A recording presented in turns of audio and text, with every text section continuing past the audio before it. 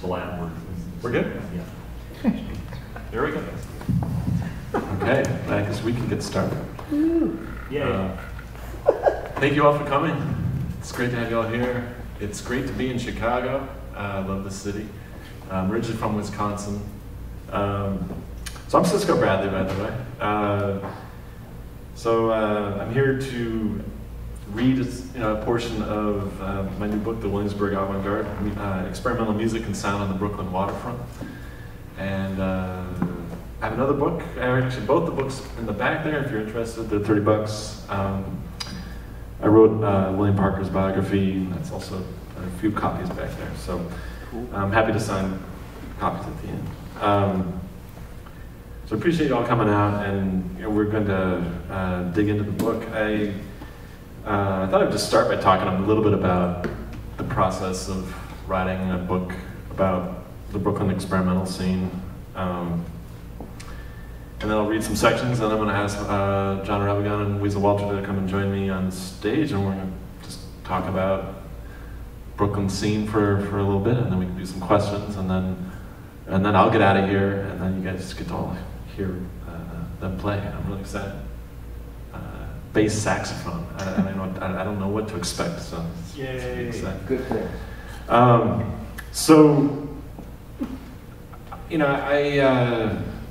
Around 2012,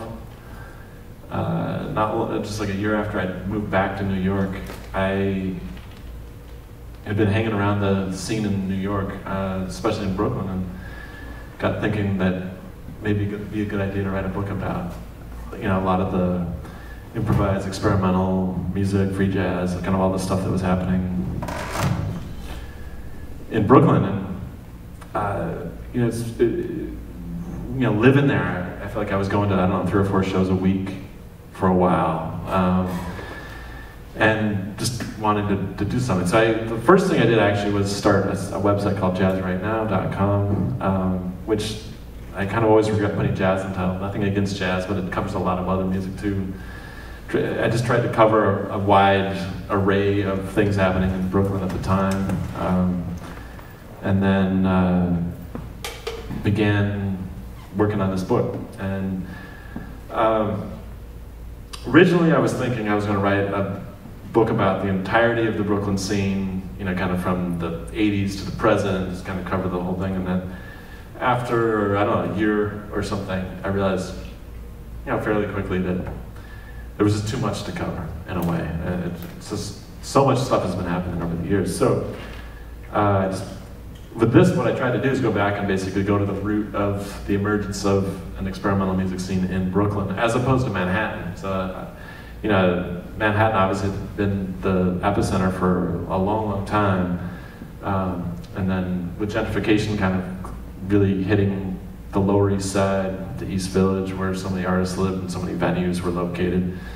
Artists who were moving to the city, New York City, in early 90s, mid 90s, just stopped moving to Manhattan. It just wasn't really possible anymore, and people started moving to Brooklyn.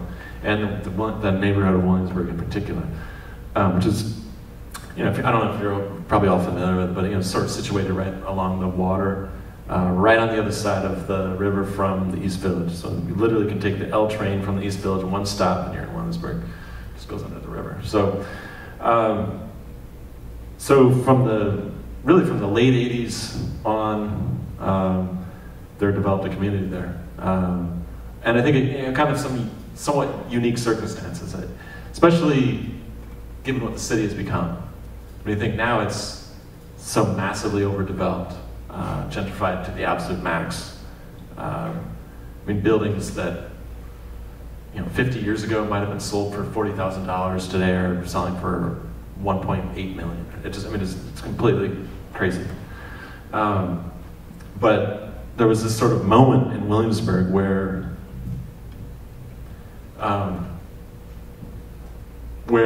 people could get lots of space for cheap, and a lot of artists moved there. And it was in a neighborhood which at the time was not seen as a desirable neighborhood. So Williamsburg being kind of the waste processing center for the entire city. Like the entire city would send its trash to Williamsburg and it'd be processed in various ways. And the Newtown Creek, which kind of cuts through Williamsburg there, or Greenpoint, kind of, I think between Greenpoint and Williamsburg, it's a sort of a notoriously radioactive, toxic, waste dump, which I think they realized if they just paved over it, it's better than trying to dredge it out. So I mean, like it has this sort of post-industrial, it's post-industrial landscape. Williamsburg had these massive warehouses, most of which had not been used in decades. Most of that stuff had closed up in the 60s and 70s. And that's where artists began doing their work. So when I was doing this project, and I felt like I kept kind of, I don't know, it almost felt like archaeology, like I was uncovering another layer as I tried to go further and further back. And so, in the process of this, I had, I think, interviewed 182 people for the book. I didn't know that starting out, so I think if I had, I probably wouldn't have done it. It's a crazy number of people to try to interview. But I felt like it's just one of those things. I started interviewing people who were active presently, and then, as I went, eventually I was, encountering people who no longer lived in New York. A lot of them anyway. I interviewed people who were living in Bangkok, Thailand, or Berlin, or just wherever. People had gone, left, moved elsewhere. So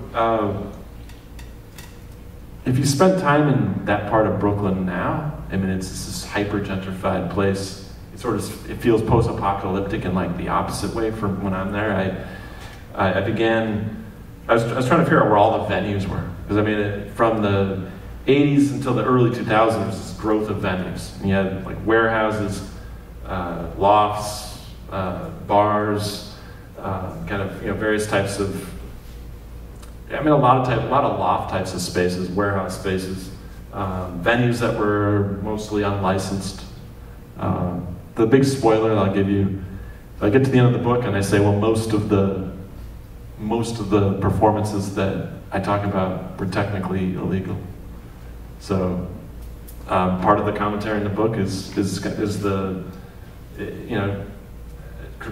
basically critiquing the lack of public support for the arts generally, for music, I think in particular, because I think of all the transformations to the music industry in the past 30 years has made it much more difficult, I think, for people to make a living as musicians. Even though that's, I think, what this country does best, I guess, make music. So I think in all the venues, I mean, artists had access to space. I mean, imagine having 30,000 square feet of warehouse space for maybe for literally nothing, because you were squatting the building and the landlords lived in Florida and they didn't even know you were there. Like, there were warehouse shows happening like that. Or maybe people would rent a space out for a month and do some huge warehouse, visual art, performance art, music.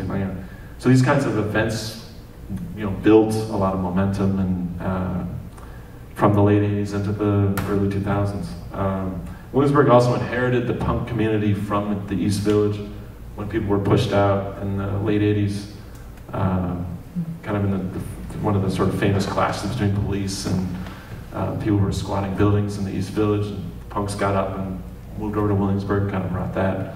So there was that element. There were painters who had been already living there. There were a lot of different kinds of musicians working there. So the community grew out of that. And it's kind of hard. It's hard to imagine how quickly things changed in Williamsburg, because I mean, as late as 1999, I had numerous people talking about how you had to be careful of the packs of wild dogs that hung out on Kent Avenue because they might attack you. So if you saw the dogs, you would go down, go around, take another route. So I mean, there's stories like that just seem impossible. Like even just a few years later, where rents were rising and so forth. So anyway, that's just a bit of background information. The book looks in the earlier period at a lot of venues, up to about 2005, when there was a rezoning instituted by the mayor, which rezoned much of Williamsburg from being industrial to being residential, which meant developers could move in and turn warehouses into condos or just knock buildings over. And where the kind of the site where one of the main sites where the Williamsburg scene began in 1988 or 1990, around that time, with people doing shows outside on the loading docks of a warehouse behind that faced the river. Those buildings were torn down. That's where the massive luxury condos are.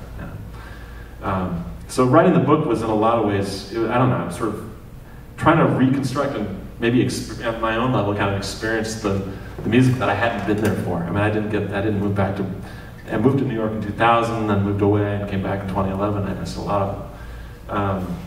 But it was also kind of haunting, you know, to walk around a neighborhood where every block or two used to have a venue, you know, even whether it was a bar or an artist loft or whatever, and none of it's there. In most cases, not only are the venues gone, the buildings are gone. So, you know, like the entire landscape has changed. So anyway, that's kind of all in the background, but much of the book kind of looks at a successive wave of venues and the artists' communities that formed around them, and the various experimental music that occurred in those spaces. So I'm going to read a couple sections, and I'm going to have Jon and Weasel join me. I'm going to actually just focus on the very last venue, one of my favorite music venues ever, which is Death by Audio. So if any of you were in Williamsburg between, was it 2007 and 2014? It's amazing the venue lasted 7 years. So in a lot of ways, I feel like it was sort of like a classic punk venue. A lot of, I mean, whether it's, sort of murals on the walls or graffiti or, just, like the ceiling tiles coming off on the ceiling, just kind of had that vibe to it. But it was just such a great space for music, and almost anything could kind of happen there. So. So I'm just going to read a little description about Death by Audio, and then I'm going to jump in, read a couple of sections about, because both the musicians that are playing tonight played in this venue quite a bit. Death by Audio, located at 49 South 2nd Street, was the last great DIY venue in Williamsburg. It opened in the spring of 2007 and became the core of an underground scene that was a fertile site for experimentation as improvised music collided with rock, punk, metal, and noise. The club came directly out of the punk aesthetic, with every inch of the interior painted, graffitied, or covered in band stickers. At one end, there was a makeshift stage in a room that could hold 75 people, with an adjoining room in the back for overflow that also had a speakeasy bar. When I say a speakeasy bar, I think there was like a fold-out table with a cooler behind it. That's what I remember. At least that's when I was there, and just a couple of kinds of beer, maybe a couple kinds of liquor, and I believe everything about the venue was unlicensed, and yeah, and that's where all the great music was happening, in places like this. So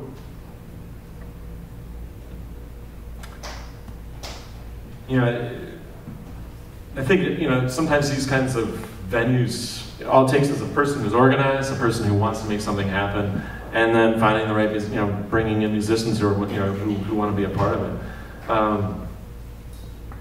For a lot of us multi-instrumentalists, Weasel Walter explained, Death by Audio was a place where they understood what we were doing, and they welcomed us, whether we had a good night or not. We could do whatever we wanted, book whoever we wanted, and the sound was okay. They paid us if people showed up. That's what it takes to make a scene happen. And that might seem like simple components, but I feel like a lot of times those are missing in a lot of places, and plenty of venues that don't provide that kind of thing.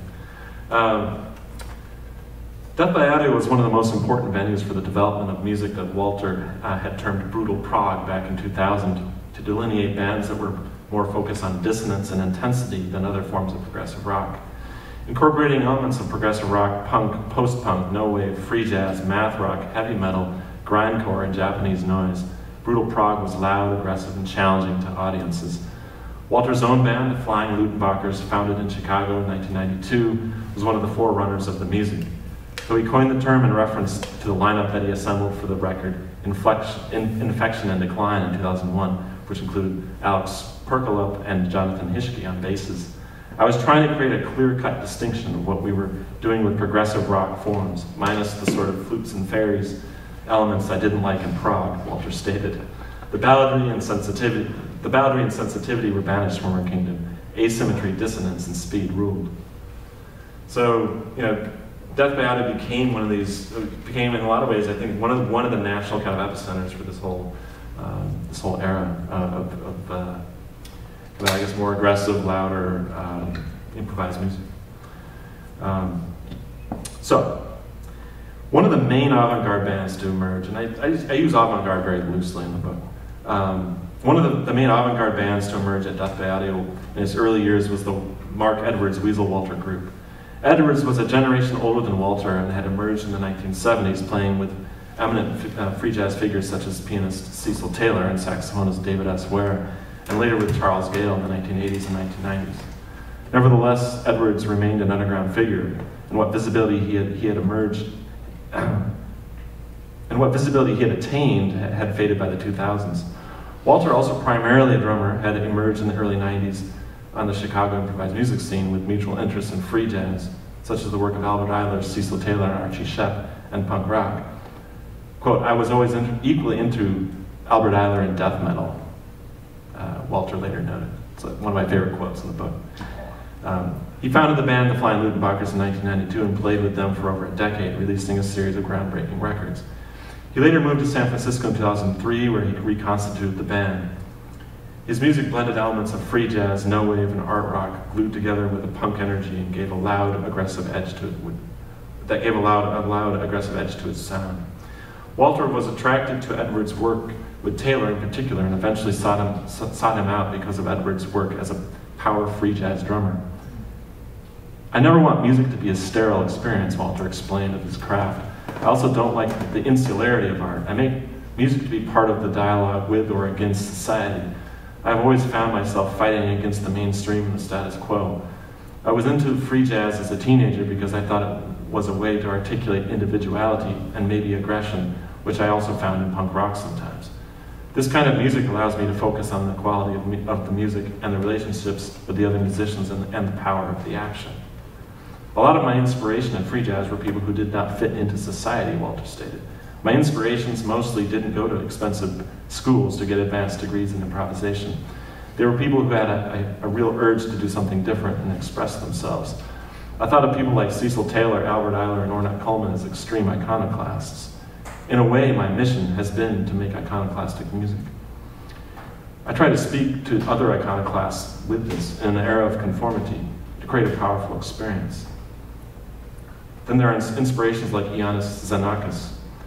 He articulated the same kind of frenzy, aggression, and abstraction that I am interested in. People might say his music was very academic, but his music is warlike in demeanor because he got half of his face shot off fighting in the resistance against the Nazis. Edwards was surprised when he received a message from Walter via MySpace. I knew that would get some. That's like the best joke in the book. In early 2007, invited him to join Walter for a gig at Tonic because Edwards had not had a presence on the New York scene since the early 90s. The show at Tonic was their first encounter, and their shared ecstatic energy and intensity compelled them to consider working together again. Walter described his performances as irritainment, the nexus between irritating and entertainment. His approach involved high punk energy, which was matched by Edwards, who also played at high speeds and intensity, laying down a maelstrom of beats that created textures, even entire environments of sound, in which horns and other instruments could add color or try to push the energy higher. Edwards' use of a double bass drum pedal transformed his sound and enabled him to elevate his rhythmic intensity to a level he had not had in earlier years as a jazz drummer. Over the following 6 years, the band played often in New York, regularly shifting the lineups, but co-led by the two drummers.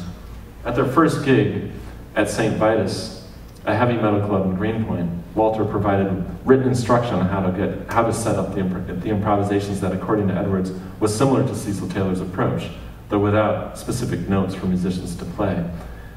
At times, Walter would step away from drumming and engage in his own form of conduction to direct the horn players, especially when the band was in one of its larger formations, with the effect of making the music even more intense by creating room for solos or focusing on particular musical interactions within the band. In May 2008, Walter and Edwards invited a third drummer, Andrew Barker, to add to the high-energy rhythmic complexity with a front line that included Ross Moshe and Mario Rechtern at the Lit Lounge. Barker meshed seamlessly with our drumming concepts, Edwards recalled of the encounter, though logistically it was difficult to accommodate 3 drummers in most venues. And they never attempted the lineup again.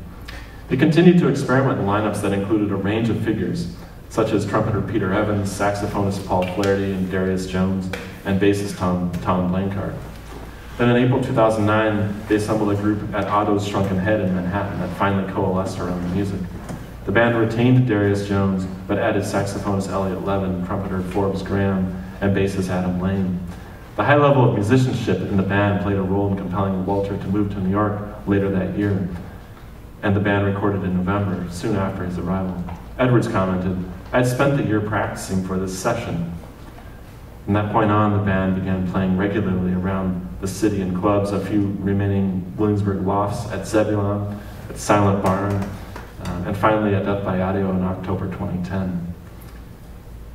Eden Wilbur, who was the guy that ran Death by Audio, did not like free jazz, Walter recalled. But once he heard us, I think he thought of us as a noise band. After that, he always trusted us to bring something interesting to the club. In a way, No Wave had been the harbinger of a type of fusion between abstract free jazz and improvisational aesthetics and punk rock, and served as a rallying cry for Walter as he contributed to the vision for the band. For Walter, the music that he made with Edwards was an attempt to get back to what I thought the point of music was, but not to do it in an old-fashioned way. At the same time, I thought there were some great older musicians that still had something to say, like Mark Edwards and Elliot Levin. They would probably not have put it in a rock venue like Death by Audio. Presenting high-intensity free jazz at that club was my way of bringing it into a new space for a new audience and bringing a current energy to it. The racial and generational integration of the band seemed to be a conscious design for Walter, who stated, "Those kinds of fusions are really exciting and possible in a place like New York." By June 2010, the band was condensed to a trio, which was more manageable and easier to sustain financially. The smaller lineup featured Marcus Cummins on soprano saxophone, and Walter shifted to electric bass, a formation they maintained for most of the remaining years that the band was together. They played at least monthly through 2010 and 2011, refining their concepts. For a performance in November 2011 at Freddy's Bar in South Brooklyn, they added tenor saxophonist Jeremy Viner to give it a more robust sound. And they recorded the live set and released the record on Walter's label Ugh Explode. Later in the month, they performed at the Stone with free jazz luminaries Sabir Mateen and Roy Campbell Jr., though they returned to the trio and quartet formats generally at Death by Audio in 2012, with saxophonist Michael Foster guesting regularly in the lineup. The band played its final concerts in June 2013. Walter had grown tired of playing innovative music without much of an audience beyond the North Brooklyn venues, and he turned his full attention to the band's Cellular Chaos, which was exploring brutal prog a bit more directly. So, and I also talk about that band in the group and in the book. But I want to switch and read a section about one of Jon Irabagon's bands that I've admired for a long time. And I think I was listening to even before I met you. Such a great group, but I love to see how the band's continue to evolve now. It's the band I Don't Hear Nothing But the Blues. I Don't Hear Nothing But the Blues grew out of duo sessions that Jon Irabagon and Mike Pride did at Pride's apartment in the Windsor Terrace neighborhood in 2006. We really enjoyed playing together, sometimes just us, sometimes we would invite other people to join us. Irabagon described the process. At times we would each bring compositions, while at other times we just played free. It was a workshop for us to bounce ideas off of each other and try new things. As Pride was about to embark on a 3-month world tour with another band in 2008, they finally went into the studio to record material for their self-titled debut record. The record exhibits a number of sonic ideas. Irabagon admitted that in the time leading up to the recording, he had been listening deeply to saxophonist Sonny Rollins. He was also exploring cellular improvisational ideas and motivic concepts. So Irabagon proposed that they play one long track and develop on the fly a resource bank of motivic ideas and rhythms that we can draw on as we go. I'm quoting him. The process was that we would each begin with one phrase or rhythm that we did not discuss beforehand, and then that phrase or rhythm would develop into another one, and so forth, each one introducing more material, but allowing one to go back to the earlier phrases or rhythms as the piece developed. Nothing was preconceived. The motivic ideas had to develop organically out of where I started from, and of course, I was interacting with another musician at the same time.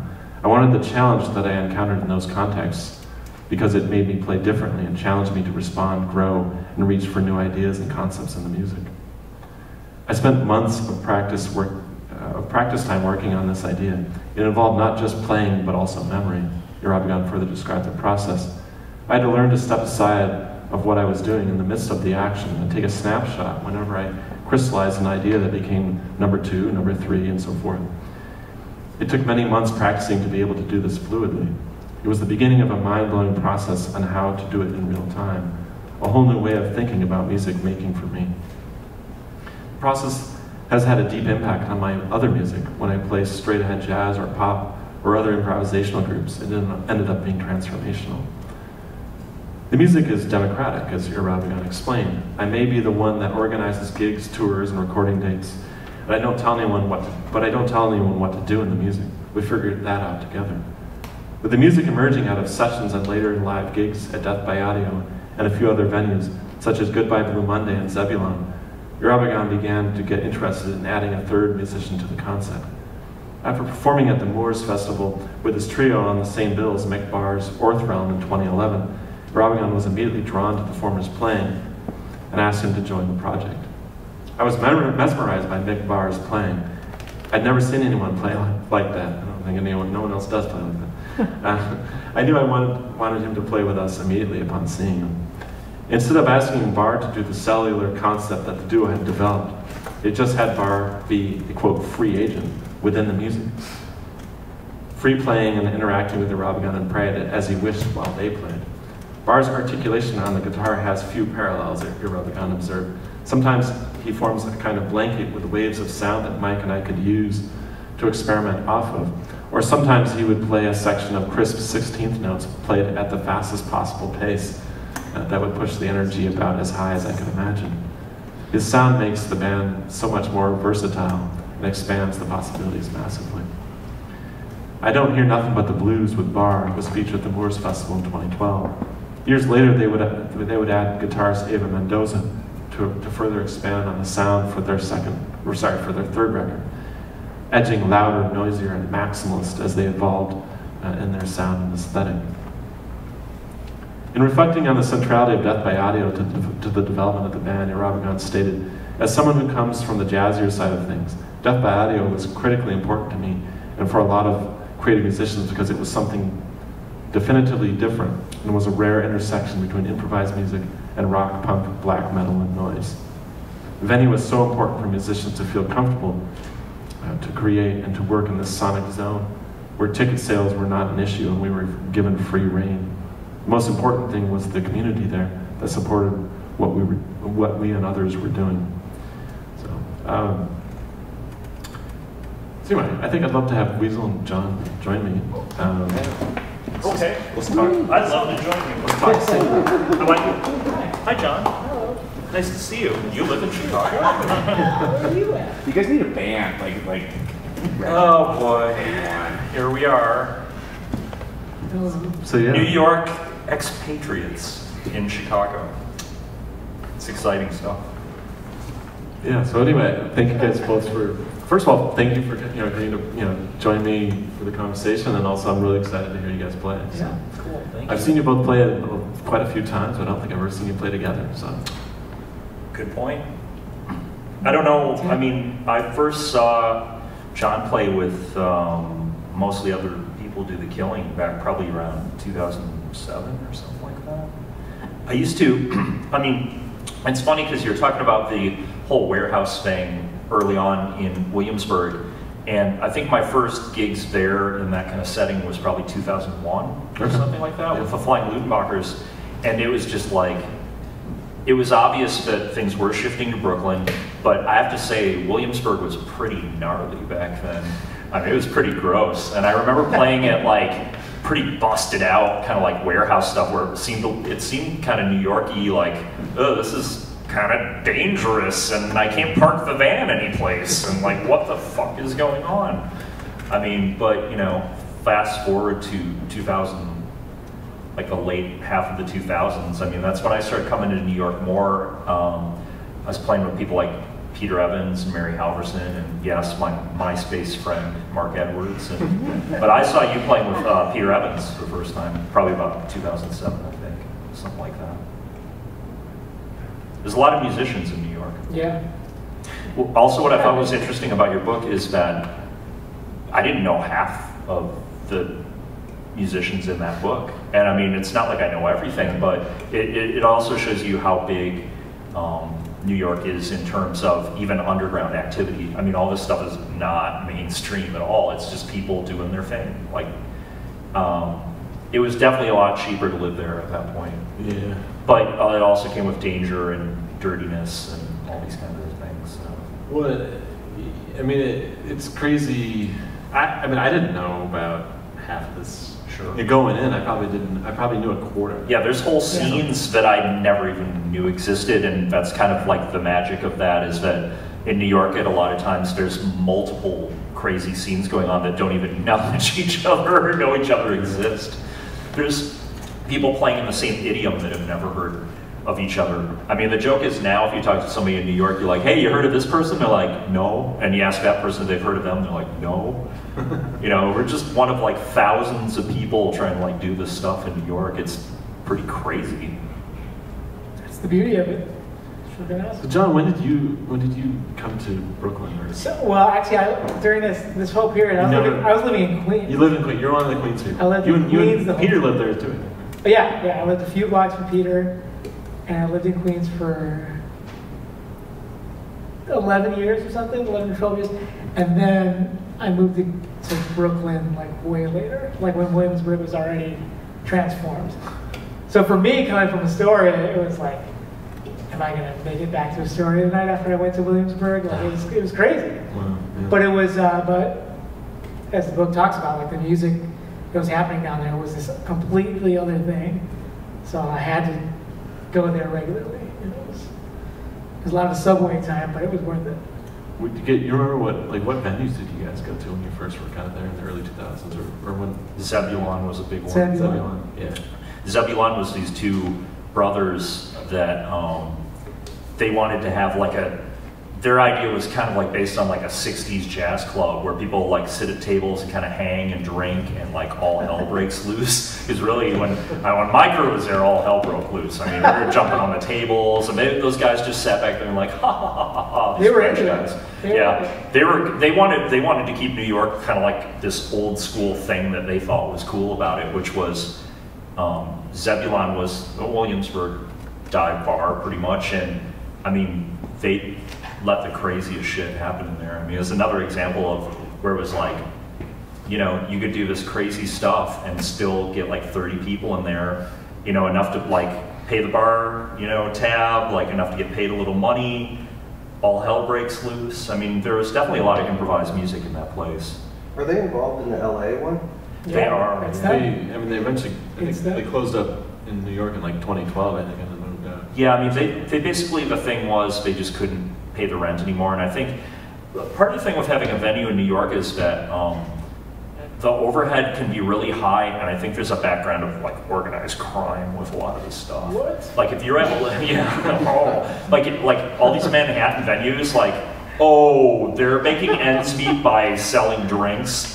Okay, right, no, something else is going on. I mean, New York is like, it's still the Wild West, it's just it changes how it's the Wild West as time goes on. I think it's a little more,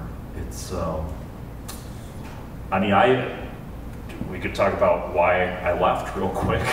I Sure, mean, I just yeah. saw the walls closing in. I just saw like, you know, wow, this is not sustainable for me. I come from a working class background and I've never made much money. This place is turning kind of into like upper class vacation resort, and guess who doesn't fit there? Me. So it wasn't real. Wasn't terribly melancholic for me. It was like at one point I was just like, what the fuck am I doing here? This is not working. I was there for 13 years. You know, I did a lot of stuff and I kind of did everything I set out to do, but I mean, there's such a huge background of money there. If you're not part of that, good fucking luck. It's not like it used to be in terms of try real hard and be good and get a fan base. I mean, I wish it was like that, but that doesn't seem to be the dynamic. So I'm not sitting here crying about it. People go to New York because they want to try to do stuff. And that's the reason why it's there. And the best of them leave eventually. I mean, we know Roscoe Mitchell, we were just talking about him. He was in New York for a while, and after a while he was like, later, and moved to like a farm outside of Madison. That doesn't make Roscoe Mitchell inferior at all. I mean, the guy's a living legend, you know. I mean, New York is kind of like, if you're not from there, you kind of go there to try to do something. And maybe it pans out and you stay there forever, or maybe you go, all right, I'm gonna go do the next thing. And that was kind of like where I got to with it. It was like, all right, I've done about all I can do here. It's time to do the next thing. So. But at Williamsburg, those years, those couple of years in there, like, so I was living in Astoria, like, super cheap, because I needed to do that. But those venues, like the Zebulon thing, and, you know, even like the Goodbye Blue Monday, not right in Williamsburg, like, the venues became a place where, like, oh, I don't know who's playing at Zebulon tonight, but it's going to be something awesome. Yeah. So there would be 30 people, or 50, or 70, or something that would come to Zebulon on a Tuesday night just because they knew it was going to be something. Yeah. And it takes a second to build that, and it takes a neighborhood in transition. And Williamsburg was that for those years. Well, I think there were so many artists living there that, you know, there was a built-in audience to some degree just from within the artist community. That's my sense. I mean, I wasn't living there in those years, but, you know, I mean, just having so many people living within, I don't know, a couple miles of each other. I think part of the scene dynamic is that there has to be some kind of like aspiration or brass ring. Like when we talk about people just showing up to like hang at Zebulon, people are like, oh, the Cats are going to be there, let's just go hang out. You know, like you said, it didn't, sometimes it was you were going there for a specific thing, but other times it was like, yeah, we're all going to Zebulon tonight, we're going to raise hell, and everyone would go, and maybe you'd see some crazy band, you know, that you had no idea of. And that's when a scene really, the drinks are cheap, the cover's low, it's open late, the Cats are there, the music's kind of like happening. I mean, that's a scene dynamic. I mean, I've been through this up and down over 35 years, so it's like, I expect it to go away at some point. I mean, it's not sustainable, because then you get into the economic factors of scenes, which, you know, that's huge. Maybe the hugest aspect is the economics, because if you don't have time to fuck around and stay up until 4 in the morning, your scene is probably not going to be that exciting. And I gotta say, I think a lot of the book, I didn't think this going in. I thought I was just gonna be writing about music venues, you know, maybe talking a little bit about gentrification, but I tried to weave in economics into it. Isn't, you know, maybe it's subtle. I'm not sure if it's subtle. I'm like, you know, I can't tell anymore reading my own work. Well, it's a bummer to talk about it like it matters, but it really does. I mean, especially in New York. I mean, just because real estate is such a premium there. I mean, there's some conjecture that a lot of the buildings in, like, there's a lot of buildings in Manhattan that aren't even occupied. They're placeholders for wealth. They're like NFTs or something. Like, I own this building in Manhattan. Empty. Like, New York's very complex. Yeah, just the unbridled development to me. There's money at stake. I mean, I moved to Bushwick around, what was it, 2013 or 14 or something, because I wanted to be around that scene. And within, I would say, probably about a year after I got there, suddenly every block had new development. Like when I moved there, it would seem like a gritty neighborhood. People would just told me they were surprised I had moved there. Like it was just, you know, like I almost got like funny reactions to it. and then a year later, it's like there were people getting evicted from buildings and like developments going. Well, crazy. Death by Audio, which you talked about when you began reading, closed in 2014, and it got supplanted by Vice, the what do you want to call it? The conglomerate called Vice bought the whole building and was like, get the fuck out. So Vice was kind of posing as like a cultural influence, yet they were basically getting rid of the actual cultural influence, which is the way gentrification works a lot of time. It's like those who vie to be the center of the cultural lexus wind up displacing the people that actually fucking created the culture. And like, you can be bitter about that all day, but it's just cyclic. I mean, it's almost inevitable in most cases. So if you're gonna cry about it, I mean, it's kind of pathetic, actually. It's just kind of like almost expected. I mean, what can you say? The only way you could do it is maybe buy the damn building, but then you've got to deal with all the politics of that, the mafia, like brutality, So, I mean, Death by Audio rented a space, and they also built guitar pedals and electronics, and that was kind of their front, was that, we're like, engineers and built this stuff, and meanwhile we got this venue in the back where this crazy shit is happening 7 nights a week, To me, it's amazing it lasted 7 years. And that Zebulon lasted, I think, 8 or 9 years. I mean, those are 2 venues that, I should say, there are 6 chapters in the book. One of them has to do with Death by Audio, and 2 of them are on Zebulon. And so, I spent a lot of time on those venues, partly because there's just better records. I could find better records on those venues, but even so, it's because they lasted a long time and they had a huge impact on everything. You know, what's funny for me is I was living in Queens that whole time, and then I started dating this girl, and we moved in together, and she was like, I have to live in Brooklyn because I'm working down there. So I'm like, cool, I'm gonna finally move down to Brooklyn. I think it was 2014.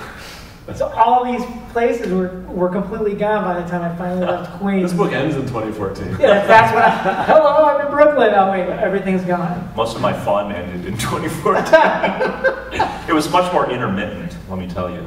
I don't know, but Death by Audio closing was a big blow, and it was well publicized, and the irony of the last concerts at Death by Audio was a lot of people who never really played there and kind of like decided they were gonna be like, yay, Death by Audio. It's like, you never fucking played there. I played there like 5 times a month. What the fuck are you doing? Oh, John Zorn shows up. He never played there. Oh, yay.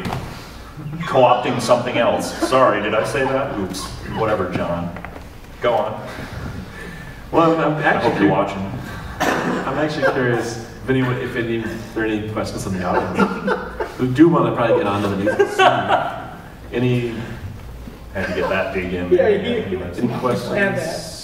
The book ends with like a 10-page rant about the lack of funding for the arts. Well, there's still funding for the arts, but it helps if you've been trained by your rich parents to go get all the resources for yourself. Well, Did I say that again? I did put in the line. I tried to be subtle, but beer here. I did put in a line where I basically say not only did the city gentrify, but so did the music. So it's right there. I'll do a drum hit on that later. Well, this is once again like to be melancholy or pathetic about it is not looking towards the future. I mean, the future is, all right, like your little rose garden is gone. Like, all right, now you're doing your thing. Like, what's next? And I think John thinks the same way. It's like, all right, yeah, that happened, and there was some cool times, and there were opportunities, and there will be more opportunities, and we'll do more stuff. So, like, yeah, what's next? It's being like being any kind of artist. I think is a real roller coaster. You don't just flat line up through success and just keep going. I mean, you got to kind of like bend with the times, and it's just exciting that we've been part of these little pockets of activity that were like really stimulating and maybe had like a long-term effect or a wide influence or something like that, and and it'll come along again at some point, someplace else. It always does. Well, you were saying, what's next? I think, it doesn't have to happen in New York. No. I actually don't. Probably won't. I think a decade from, I don't know. This is probably going to get me in trouble with New York people, but, I don't. You're already in trouble, don't worry. I don't think, we're in the era anymore where, I mean, I feel like in the past, a lot of people felt like, okay, at some point they had to go to New York. Whether or not that was even true then, but I just think it's less and less true over time.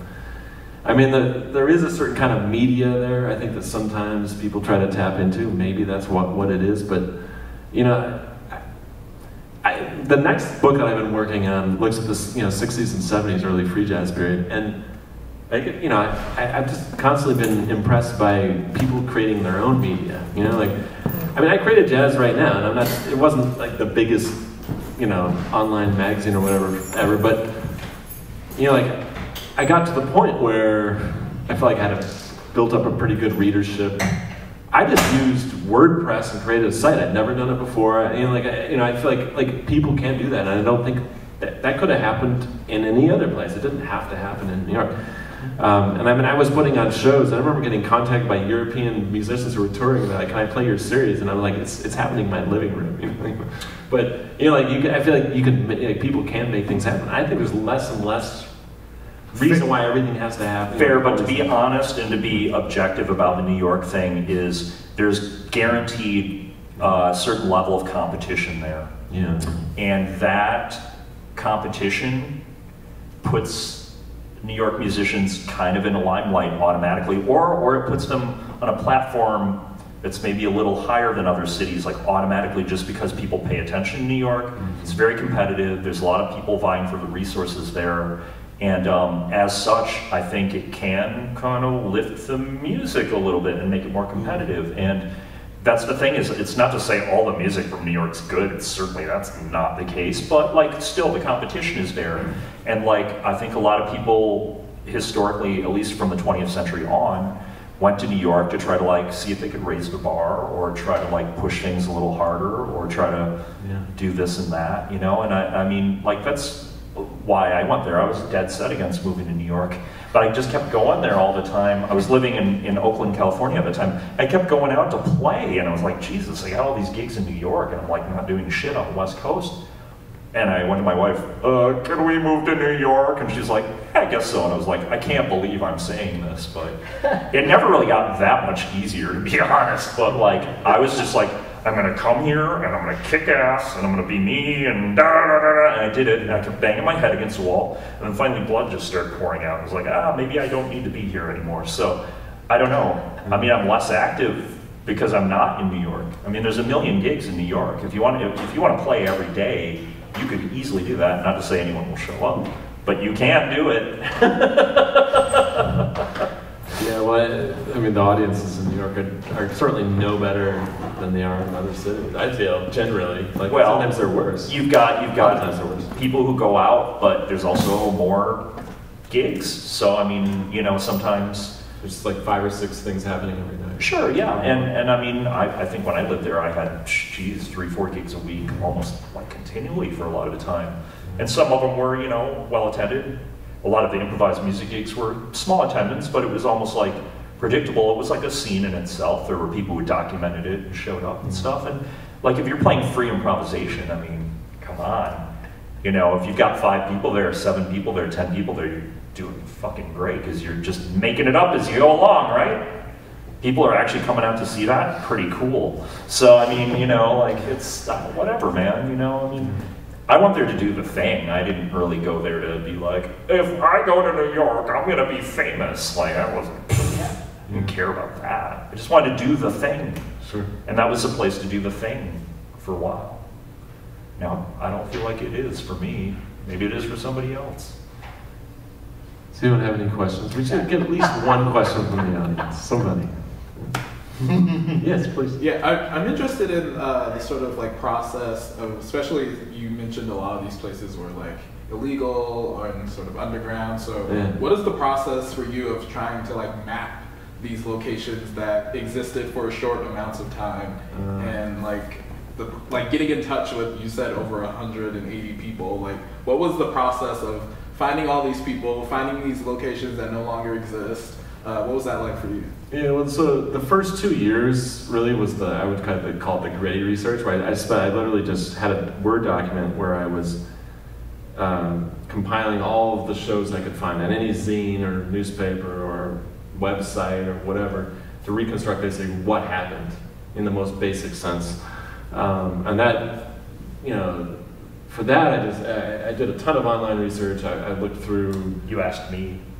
I did. Weasel, see. I've written down all 2,500 gigs I've played since 1991. I have everything. This is a historian's dream because, I mean, there's like a small number of people who do that, and that's amazing, and that means they're gonna, I think, it's just way better documentation. I just handed it over. I was like, here you go, baby. He sent me the whole thing. I just remember being, you know, like, this is like what you wish everybody did. Wow. You know, so like, you just peck away at as you know. I mean, I had a few interviews where I asked people, like, what did you do? And they're like, I don't remember. Yeah. Did you keep any records? No. Like, okay, well, then you know, yeah, a lot of my peers, like, their biggest regret is that they didn't write down their gigs. Yeah, that's me. Yeah. So yeah, like, I think the process to me was really complex that way in terms of just spending like a lot of time just like, you know, just trying to make sure I did my homework in that way. I took like the New York City Jazz Record, which put a lot of, you know, listed a lot of shows. I got PDFs of all those, so they were searchable, so I could like just like put in like, you know, Jon Irabagon's like, oh, okay, you know, like give me every single hit in that issue. So like stuff like that, which, you know, I just was kind of a crazy nerd doing that kind of thing. And then, you know, I reached out to people that I knew initially. I mean, like, you know, I interviewed, you know, people that I knew, and then it was like a snowball thing. And the funny very last interview is I called saxophonist Darius Jones, and he never called me back. And I was like, well, I should respect his privacy. I'm not going to bug him about it. And a year later, he calls me frantic, and he said, I just heard your message on my voicemail. Like literally super Darius Jones. And he's like, are you still doing? You still want to do the interview? And I was like, yeah. So we did the interview, and then like I think I literally sent the book off like a couple weeks later. Wow. Anyway, so you know, I felt like I would try to just pick off pieces. Like, oh, okay, I'm going to look at this particular venue. I'm going to interview the people, and you'll notice. I think if you read it, you would see that the earlier chapters probably have a little bit less detail. Because I just, you know, like I think especially the first chapter actually, I would say really the first chapter, because the amount of media that I could find was just way less. Yeah, exactly. Like that's when I read that book, I was like, who the hell are these guys? And I was like, oh, they like don't even have records or anything. They're just doing the thing. They were creating the action in the scene or whatever. I mean, there were some cool punk artists. There were a few people that put out records, but there was like a lot of people that just didn't record. I think pre-digital or really honestly, like pre-2000, sort of that, you know, early 2000s. Before that, people just didn't record as much. Yeah. And I have to admit, I sometimes feel like now things are over-documented to a certain level. Ooh, yes. But you know, you could say a lot of people there were under-documented. I mean, there were a few like local Williamsburg record labels. Was it Coyote Studios? I think was one of them, or Coyote Records, or whatever it was called. But I mean, there were a ton of artists that just never got recorded, or you know, you might find just a few really rough tapes, you know, that wasn't done in the studio. You know, I asked a lot of musicians who had private archives. I just would dig through their tapes, go through like old posters or flyers, or even had like people who had kept their old calendars, like calendar books where you put all your appointments. I went through those. I mean, and it's uneven. You know, I mean, like, you know, Weasel gave me a whole bunch of stuff. Cisco Bradley gave me a whole bunch of stuff. Andrew Barker had a whole bunch of stuff. But then there were people who had nothing, and so you know, it was a challenge. Also, like, just lots of different kinds of like resources that you're trying to kind of integrate into some sort of. We want to see the spreadsheet, man. You want to see the? I want to see the spreadsheet really bad. Yeah. We'll talk about that later. Yeah, no, I actually want to make it public. I just have never figured out how to do that. Some kind of database thing. Yeah, I'm terrible with that stuff, but if anyone knows anyone who knows anything about data, I would love to take that and somehow put it online. Okay, noted. And it's really pretty detailed from about 98 on.